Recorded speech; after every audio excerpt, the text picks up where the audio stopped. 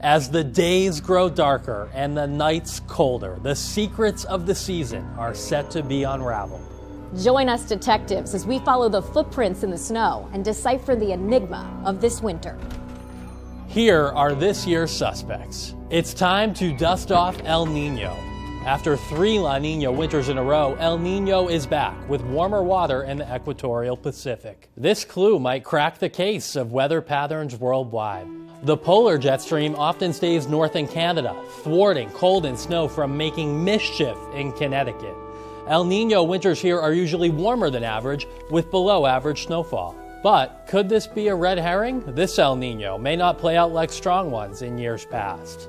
Ocean temperatures are warm in a lot of the Pacific, not just near the equator. With less contrast in water temperatures, El Niño's role in the winter plot could be limited. Now let's take a closer look at the polar vortex. No, not that close. The polar vortex is a swirling mass of frigid air in the icy vaults at the top of the globe. When the vortex is strong, it remains locked over the poles. But when it weakens, cold air goes rogue, escaping its icy lair. I've got a bad feeling about this. We're seeing conflicting evidence here. Siberian snow cover was low in October, which usually indicates a stronger polar vortex. But at the equator, the QBO, or winds in the stratosphere, are easterly. This can indicate a weaker polar vortex and more cold weather outbreaks. The truth may be somewhere in the middle, with periods of cold and snow followed by longer stretches of warmer weather.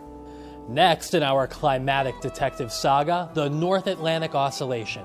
When the NAO is negative, the jet stream gets blocked up, signaling the arrival of cold and snow. In most winters, though, it flips back and forth, like an unreliable witness. But it's been mostly negative since July, thanks to warm waters in the North Atlantic. We're seeing signs that this continues, with storms lurking in the shadows. Just one more thing. Let's pull the files on previous winters. The last snowy winter was 2017-2018. Since then, 5 in a row have had less snow than average.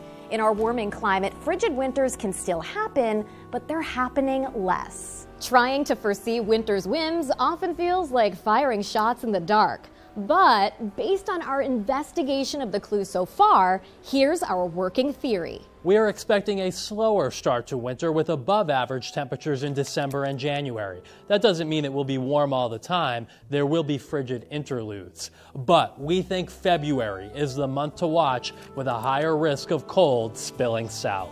With El Niño, one can deduce that nor'easters are favored with a juiced-up subtropical jet, but it all comes down to storm tracks. Some may miss us to the south, hitting the mid-Atlantic, but if everything lines up with a negative NAO, we could be in the sweet spot for a couple of bigger storms. So, connecting the dots, what does it all mean for snow? It's elementary, my dear Watson. It's Ryan. We're expecting snow totals to be pretty close to average, which compared to last year might seem like a lot. In the Hartford area, 50 inches of snow. On the shoreline in New Haven, 35 inches of snow, 75 inches in Norfolk, and 60 inches in Staffordville.